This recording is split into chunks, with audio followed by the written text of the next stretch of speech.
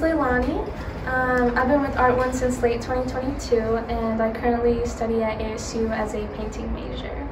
I usually work in oil. I make self-portraits primarily and use abstract elements inside my figure, like marble texture pattern, colors, to help me represent and reflect my own inner emotions and thoughts. I think something that I would say to incoming female artists would be to not let outside standards of what you're supposed to be, do, or look like as a female artist diminish your motivation or make you second guess your own values and skills.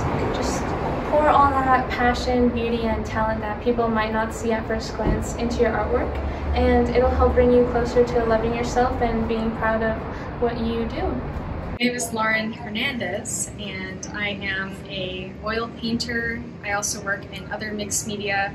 I went to ASU and studied painting and art education. My subject matter is surrealistic portraits and figures.